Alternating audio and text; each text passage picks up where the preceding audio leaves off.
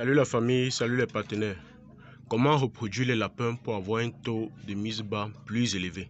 Dans cette vidéo, je vous donne ces astuces, je vous partage mon expérience vis-à-vis de la reproduction des lapins.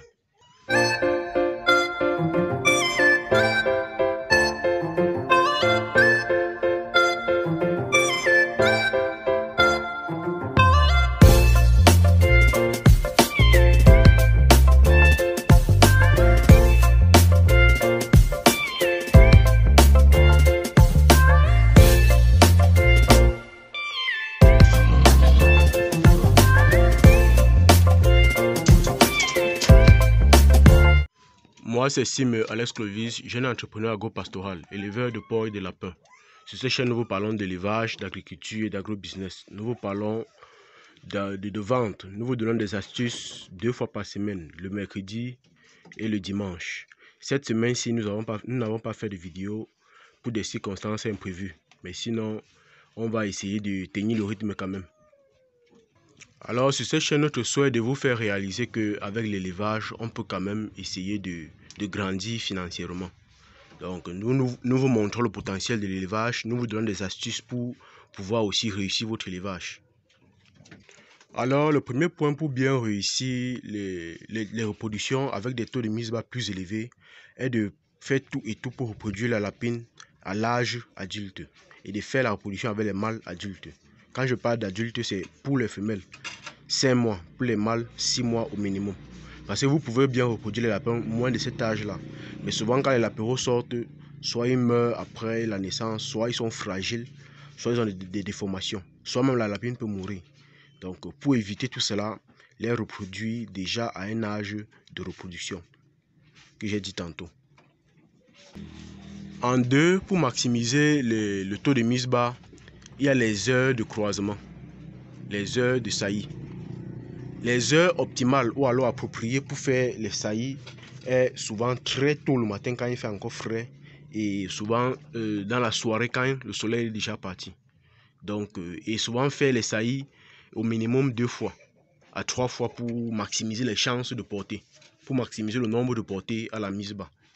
Donc, faire d'abord les saillies quand il fait bien frais, très frais même, parce que là, les lapines sont bien réceptives. En 3, comme je l'ai dit tantôt, faire les saillies au minimum 2 à 3 fois. Là, c'est pour maximiser vraiment le nombre de portées par mise bas. Là, c'est pour maximiser vraiment le nombre de portées. Donc, en 4, il est très important de maîtriser son alimentation parce que l'alimentation aussi est un facteur très important dans le taux de mise bas et la fréquence même des mises bas. Parce qu'il est souvent dit que on peut croiser la femelle le 12e jour ou le 14e jour. Bon, par mon expérience quand même, j'ai remarqué que quand vous croisez les lapines après la mise bas, donc pendant l'allaitement, à 18-21 jours, elle a un taux, un nombre de lapéraux par mise bas plus élevé. Ça, c'est mon expérience que j'ai fait. Mais pour que ça puisse aboutir, il faudrait qu'elle consomme une alimentation vraiment optimale, qui va vraiment répondre à ses besoins d'allaitement et de croissance en même temps.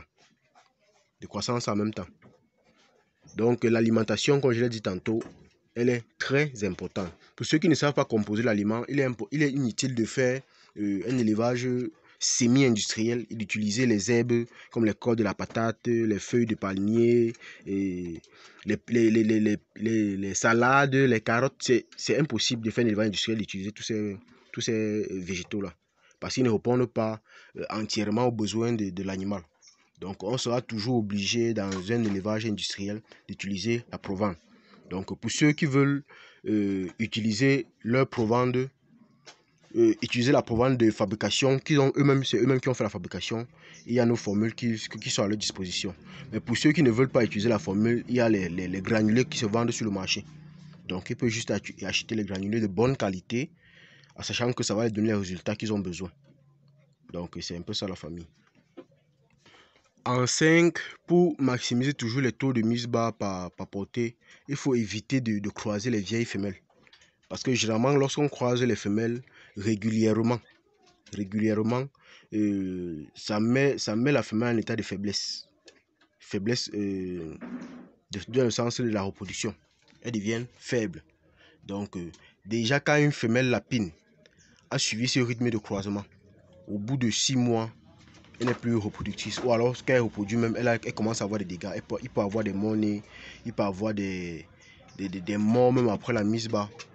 Et le taux de mise bas commence à devenir réduit, avec beaucoup de risques, un peu comme une femme qui est déjà un peu âgée. Donc, quand vous faites la reproduction industrielle, le nombre maximal pour les mises bas est de 6 mises bas pour une femelle. Donc, ça veut dire qu'une femelle fait entièrement 1 an, en moyenne 1 an pour être changée. Donc, quand une femelle fait plus d'1 an avant d'être changée, ça devient compliqué. Surtout si elle a suivi un rythme de croisement de tous les 45 jours. Là, ça devient vraiment compliqué. Donc, évitez de faire les saillies avec des vieilles femelles. Cherchez toujours à renouveler votre cheptel. Cherchez toujours à renouveler votre cheptel pour pouvoir avoir toujours des jeunes femelles pour pouvoir répondre à votre reproduction. C'est très important parce que tout ça, c'est par expérience que j'ai remarqué cela. Pour tous ceux qui ont besoin d'informations approfondies en élevage de lapins, peuvent nous contacter via WhatsApp afin qu'on puisse les donner des connaissances encore plus meilleures et de façon ordonnée. Parce que sur la chaîne, il y a des connaissances, mais de façon désordonnée. Donc, il faudrait juste visionner vidéo par vidéo pour pouvoir avoir toutes les informations que vous avez besoin. Mais par contre, si vous n'avez pas assez de temps et que vous ne voulez pas passer vidéo par vidéo pour pouvoir avoir accès à toutes nos connaissances, vous pouvez juste nous appeler par WhatsApp et puis enfin qu'on vous donne une formation adaptée, personnalisée à votre environnement et à vos envies personnelles, à votre emploi du temps. Donc on pourra vous conseiller sur ce que vous pouvez faire et là vous pouvez lancer votre élevage de lapins pour pouvoir aussi avoir une source de revenus supplémentaire et peut-être même faire de ça un business véritable. La famille, si cette vidéo vous a plu, likez, abonnez-vous et partagez massivement pour édifier plus d'un. Parce que ensemble, on va plus loin. Seul, on est fort, on n'est pas rapide. Mais ensemble, on fait plus de merveilles.